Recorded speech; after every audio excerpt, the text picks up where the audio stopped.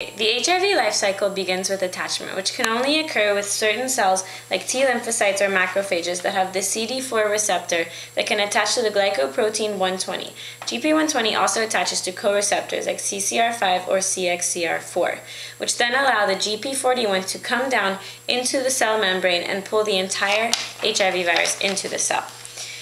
Once inside, the capsid is stripped away by cellular enzymes, releasing the 2 RNA strands and the viral enzymes. The first enzyme, reverse transcriptase, creates a double-stranded DNA copy of the viral RNA.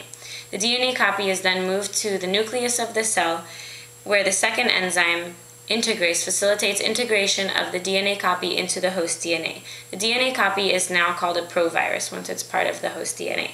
Host RNA polymerase then transcribes the provirus into RNA, some of which become mRNA for the production of viral proteins and some of which serve as a genome for new viruses.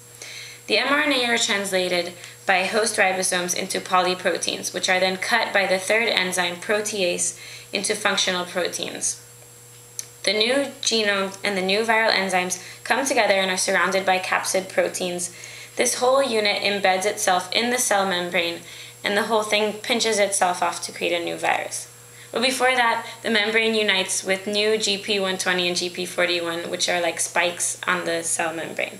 There are 3 important genes in HIV that code for structural proteins. POL codes for reverse transcriptase, protease, and integrase.